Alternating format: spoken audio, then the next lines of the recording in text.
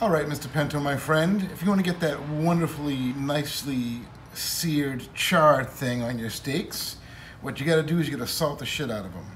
Before you salt the shit out of them, though, you got to pat them dry.